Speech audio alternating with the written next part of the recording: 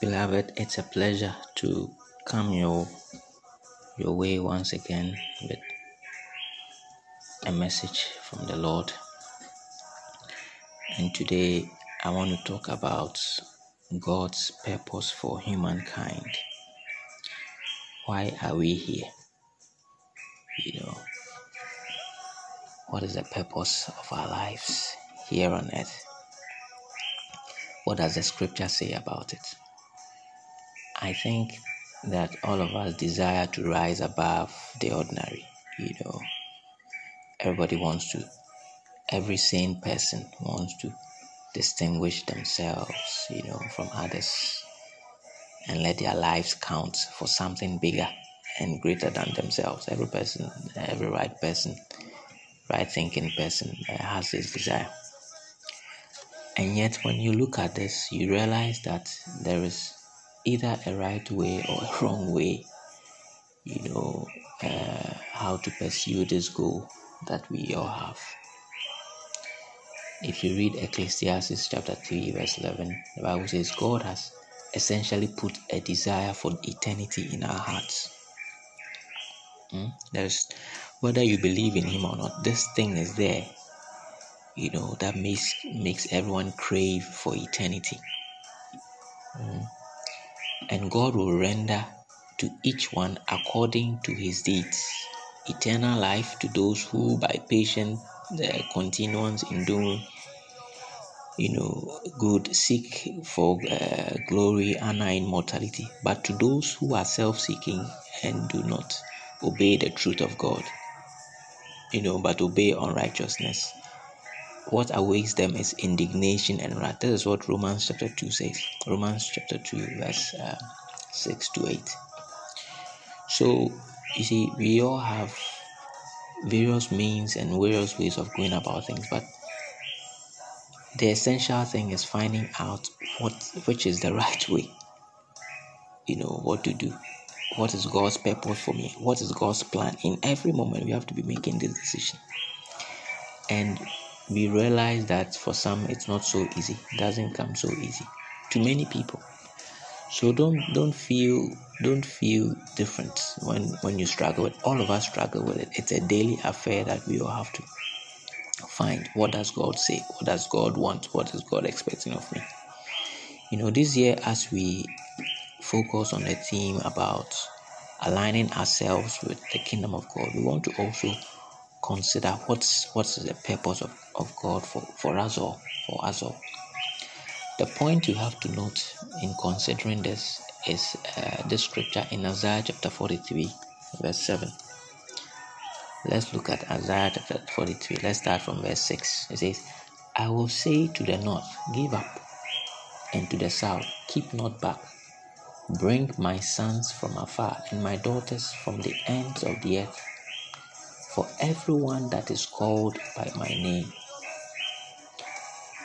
it says, even everyone that is called by my name, for I have created him for my glory. I have formed him, yea, I have made him. You see the phrase, it says, even everyone that is called by my name. I want to ask you, are you called by the name of God? If we indeed say we are believers, we believe in Jesus Christ, then God has his name imprinted on our spirits. By his spirit living in us, God has imprinted his name upon us. So we are essentially called by the name of God. So God is telling you that he has created us. He has made us Christians, children of God, for his glory. So I think that is the biggest thing we all need to understand, that we have been created for God's glory, for something, that he requires of us. You see, we didn't create ourselves. So if we've been created and we've been looking for why we've been created, then the Bible is telling us that we have been created for something, and that something is for display or to manifest God's glory. You see, in Ephesians chapter 1 also, let's read Ephesians chapter 1 verses 11 and 12. It says, In whom also we have obtained, in whom, look at the phrase in whom. In whom is what? In Jesus Christ. We have obtained an inheritance, being predestinated according to the purpose of him who worketh all things, after the counsel of his own will. Verse 12 says that we should be to the praise of his glory, who first trusted in Christ. I think this sums up what I'm trying to say. You see, we should be to the praise of his glory. Everything that you see, everything that you have been trying to accomplish here is all about the glory of God. All right? It can be a bit difficult for some to grasp it, but that is the reality. And so you have to consider, if this does not bring glory to God, then it must not be right. That is how simple our lives are as Christians. Everything should be for the glory of God, and if it doesn't, then there's a problem. So with this knowledge, how do we live our lives, and attain God's purpose for our lives? Okay. 1, we are to glorify God in all the things that we do with our lives. This is stated in 1 Corinthians chapter 10, verse 31. Whatever you do, do all to the glory of God. As simple and as straightforward as that. Everything that we do, we should do all of it to the glory of God. And that should make your life easy, because then it can cut out anything that does not glorify God. Look, you don't listen to the news to try to interpret the word of God. You don't understand the Bible from the media. You understand the Bible from the Bible.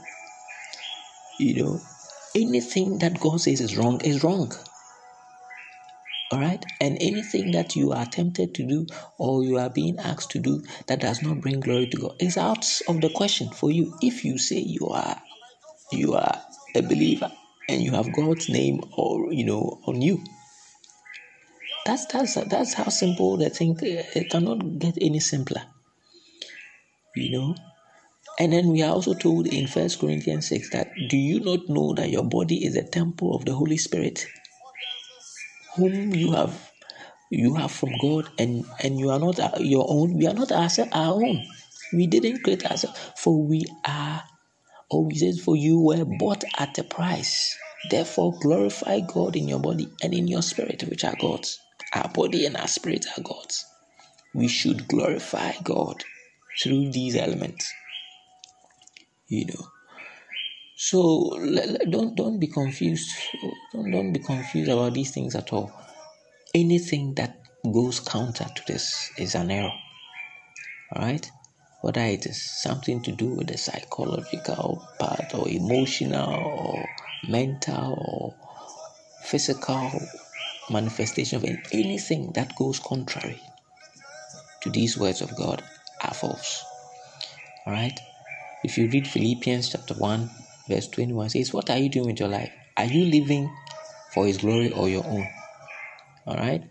It says, for me to live is Christ and to die is gain. This was Apostle Paul.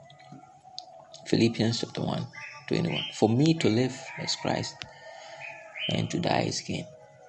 So, look, I think our purposes have been cut out for us. We shouldn't try to pretend that we don't know what we are to do or what God requires of us. All right? We are to just obey the word.